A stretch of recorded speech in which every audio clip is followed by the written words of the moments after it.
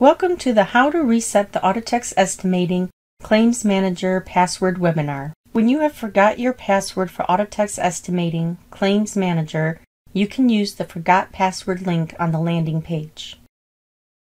However, you must set up a valid email and challenge question in My Settings for this link to work.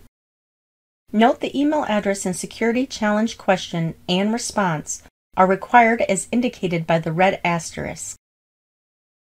If these fields were set up, then click the Forgot Password link. However, if these fields were never set up, please contact technical support at 1-866-420-2048. Type your Audatex Estimating Claims Manager user ID in this field and then click the Submit button. The challenge question is shown here. You can type the answer to the challenge question here. If you do not remember the challenge question or you are not sure of the answer, you can alternately type your email address here. Keep in mind that you should only use one of these fields, not both, as this will cause the reset to fail. Once either the email or challenge response is entered, click the Submit button. In this example, I've entered the email address.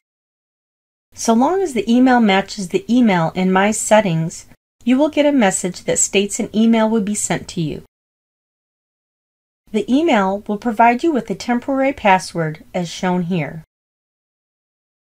Go back to the login page and type in your user ID and the temporary password provided in the email, and then click the Login button. You will be prompted to type the temporary password in the Current Password field. Now type a new password in this field. Keep in mind passwords must be 6 to 30 characters with no spaces or special characters. Also note that this password cannot be the same as one used for the 9 previous passwords. Retype the same password in the Confirm field and click the Change button. You are then taken to the Password Success Change page. Note that you are prompted to update the My Settings page. Click the Continue button. This will take you directly to My Settings. Again, ensure that you have completed all mandatory fields, which are marked with a red asterisk. This will ensure that you can reset your password in case it is forgotten or lost. Also note that you can change your password anytime by coming to the My Settings page and selecting the Check Here to change your password checkbox, and then typing the current password and then typing a new password. This time, I'll quickly run through the steps for answering the challenge question. I'll type my challenge question response here. Remember, I'm only going to answer the challenge question and not enter the email address. That way, my reset does not fail. Next, I'll click the Submit button. This takes you to the Change Password page. Just as before, I'll type a new password that is between 6 and 30 characters with no spaces or special characters. Again, remember you cannot reuse the last 9 passwords.